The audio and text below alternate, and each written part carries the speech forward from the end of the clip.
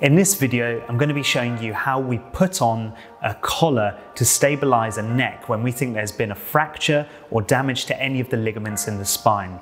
This is a really common thing that's done in the hospital and even outside of the hospital before the patient even gets into the ambulance. If you're a healthcare professional, this is a really important video to watch so you know exactly what you're doing.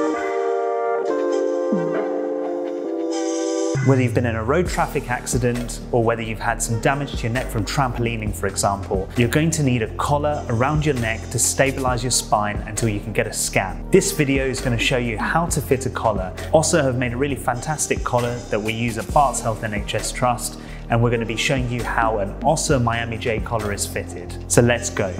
Our patient is already taped down in blocks and their spine is immobilized. We're going to come in, remove the blocks and tape so that we can fit the collar. Remember that the patient can only see the ceiling, so keep talking to them, otherwise they're going to get really anxious and afraid. Always remember that you need at least 2 people for initial collar placement. 1 person to maintain the patient's head and neck in proper alignment, and a second person to fit the collar. Get those blocks off and take any tape off the patient's chin and forehead. Firstly, 1 person at the head end needs to immobilize the patient's neck. Now we can take the back of the collar and slide it underneath the patient's neck. Tuck the Velcro under so that as soon as it's out on the other side, you can just flick that Velcro out. You're going to need to give it a bit of force because the person who's immobilizing the neck at the top end shouldn't budge at all. These are advanced trauma life support principles. Now you're ready to fix the front piece on. Flare the sides of the front out, and this is the important bit. Slide it up the chest wall and scoop it under the chin. The sides of the collar front should be oriented up, off the trapezius and towards the ears.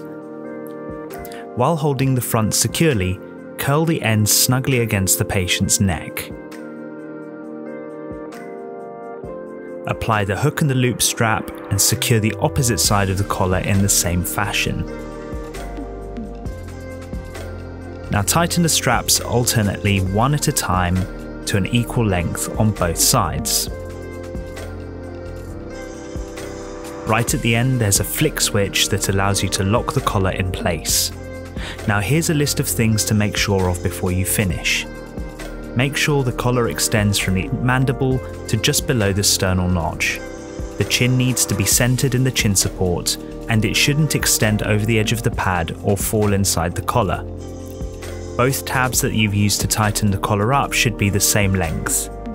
The lower plastic edge of the collar should not be resting on the patient's clavicles, nor should it be digging in the trapezius. There shouldn't be plastic touching the skin at any point. And that's it.